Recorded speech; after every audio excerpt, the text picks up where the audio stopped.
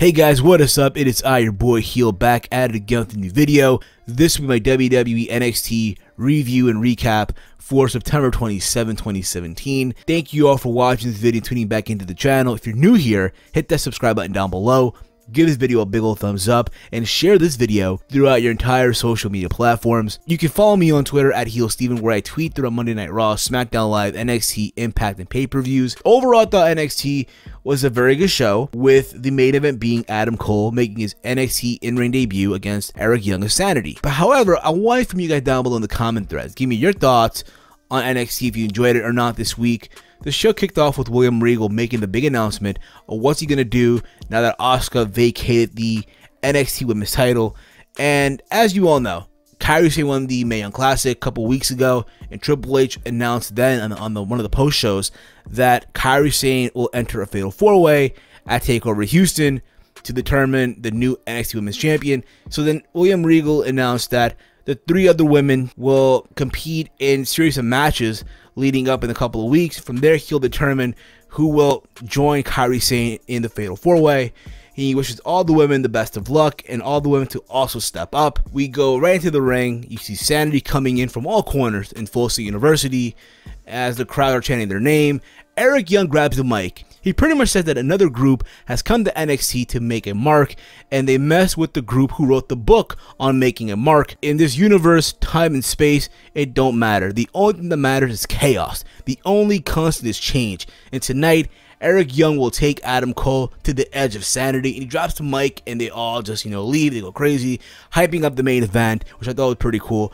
And then we had the first match of the night, Lars Sullivan versus Oney Lorcan. Before the match took place, Lorcan was being interviewed by Tracy St. Cloud, and he pretty much said that he doesn't like Lars Sullivan. He thinks he can push around Noe Jose, and he wants to see what Lars Sullivan can do to Oney Lorcan. The match pretty much was a one-sided beatdown of Lars Sullivan to Oney Lorcan. There were moments in the match that where Lorcan has some, offense in, but it was to no avail. Like, Lorcan does like a suicide dive from the top rope to the outside of the ring, and literally Sullivan catches him. But again, just a one-sided beatdown where Sullivan gets to win. It seemed like Sullivan was going to beat him up some more, and Danny Burch does the save. Here's the thing with Lars Sullivan, okay?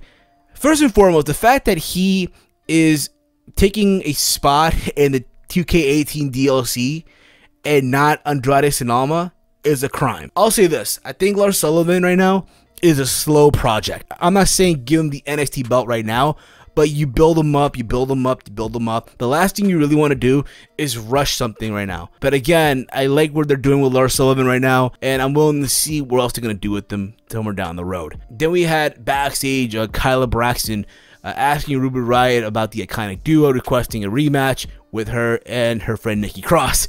Ruby cuts her off and says Cross isn't her friend. She doesn't even know why Nikki was there, but if Peyton Royce and Billie Kay want another match, she'll give it to them, and if Cross shows up, she better stay out of her way. And then after this, we had the second match of the night. We had Heavy Machinery versus Demetrius Bronson and Patrick Scott. It was pretty much a squash match with Heavy Machinery getting the win. Also, we had some footage from early in the day at the Performance Center. William Regal was talking to the press, and apparently Gargano walks around him, and Regal says that, hey, he thought about, Gargano's request to getting a rematch with Andrade Cien Almas, and he obliged. So in 2 weeks from now, it will be Andrade Cien Almas versus Johnny Gargano, and Gargano is pretty much pumped, right? He's happy, finally. So I look forward to seeing that match. I'm pretty sure Gargano will get the win, but nonetheless, I do feel it'll be a very, very good match 2 weeks from now. And then after this, Roderick Strong is cutting a promo at the Performance Center as he's preparing for, Drew McIntyre for next week. As you all know, it'll be Drew McIntyre versus Roderick Strong for the NXT title.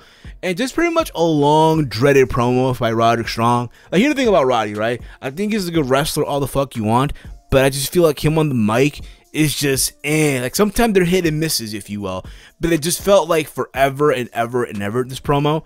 Pretty much him talking about how Drew McIntyre cannot beat him, how he's better than Drew McIntyre, and how he'll be the next NXT champion. We then get Vanessa Bourne versus Liv Morgan, and overall I thought the match was just there. Nothing really much to say about it, other than, hey, Vanessa Bourne, who was in the Mae Young Classic, getting the television time this week. And then after all this, we get a interview from early in the week at the Performance Center from Aleister Black, who was sparring in the ring, and they asked him about Velveteen Dream. And pretty much what he says is that in the age of individuality, there's always that one that thinks they're unique, that they're special. All that they can do is antagonize the Horde, but what they want is attention. He doesn't give in to a child who holds his breath or throws a tantrum to get what he wants. Aleister doesn't care what tricks Patrick pulls. He will not get Black's attention. Overall, I like where this feud's kind of going right now, where Velveteen Dream is doing all these things to get into Aleister's head, and Aleister Black is not going to give in. I know people are still scratching their head to why this feud's even happening. I'm still going to give it a chance and see where this goes. And then after we get Cassius Ohno versus Fabian Aichner, I thought the match was pretty good, actually. Fabian Aichner here held his own. He did some insane move. He did like a tope suicida, where he literally forgot his size, right? He hopped on the top rope and then jumped on the Cassius Ohno. It was a good back and forth match, but it was all said and done. Ohno got the win with the big boot, not the rolling elbow, but nonetheless, again, a very good match. We go to like a video clip where they interviewed Drew McIntyre, and he talked about how anyone who wants a shot can get one. Strong is the only one who stepped up, and when they stared down at each other in the Undisputed attacked, Roddy looked out for himself, and Drew understands that. He also says Strong is a great competitor and could be NXT champion if he did not live in McIntyre's time. Again, I look forward to the match next week, so we'll see where they go with that. We get a video package hyping up Kairi Sane. She's claiming about the main classic trophy. After we get the main event, Adam Cole versus Eric Young. Cole, O'Reilly, and Fish got in the ring, and Cole grabs the mic and asks how this place survived before they even got there. He can feel something different in the air. O'Reilly, Fish feel it as well. It's change, a shock of the system. They are untouchable, unstoppable, undisputed, as this is their era pretty much. The match itself, Adam Cole versus Eric Young, I thought was a good match. Even though Eric Young had most of the offense in, you had Sanity at ringside, you also had Fish and O'Reilly. There were moments where Fish and O'Reilly tried to get up on the apron, and there was this huge brawl, right, between Sanity, Fish and O'Reilly outside the ring, and Eric Young is on the top rope, and he decided to either do the diving elbow, or if not, jump on everyone on the outside. He jumps on everyone on the outside. He gets back into the ring, and Adam Cole does a Shining Wizard and gets the 1, 2, 3. A standing Shining Wizard for the win. Adam Cole wins. Overall, again, I'm happy for Adam Cole getting the win. And that was NXT. Again, a very good show.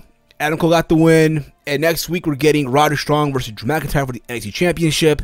And in 2 weeks, we're getting Gargano versus Andrade 2. Give me your thoughts down below in the comment thread of this video on NXT this week. Follow me on Twitter at HeelSteven. Make sure you like all my videos. And as always, hate, comment, and subscribe. Until next time, it's I, your boy Heel, and I'm out.